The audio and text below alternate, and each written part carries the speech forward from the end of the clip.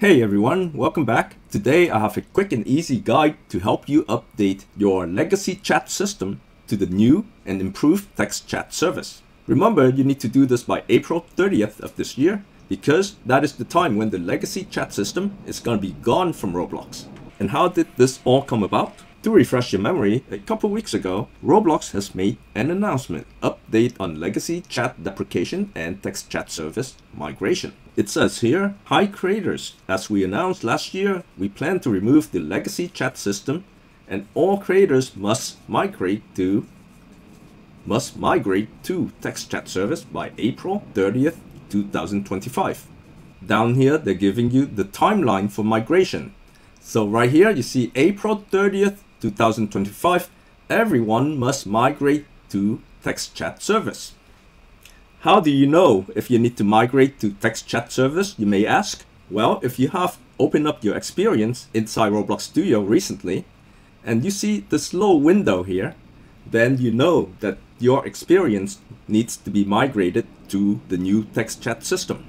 And this message here can be a little annoying if you don't know how to do it. For example, I say, okay, so I'm going to migrate. I'm going to click on migrate, and then I'm going to publish my experience to Roblox. Now, if I close my experience and come back in, you can see the message is still there. It's not going to go away. So this is very annoying.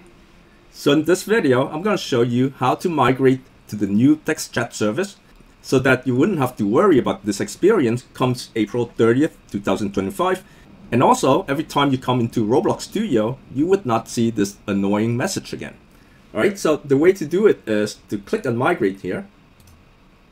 And then you're going to go to your text chat service here, go to the properties window, look for chat version property, click on that. So right now you can see it's legacy chat service. Click on that. And to migrate to the text chat service, just select text chat service. Now I'm going to go and publish my experience. And that is all you have to do. And now when I come back into the same experience again inside Roblox Studio, you can see I no longer get that annoying message. And there you have it, guys. That is how you migrate your experience to the new text chat service in Roblox.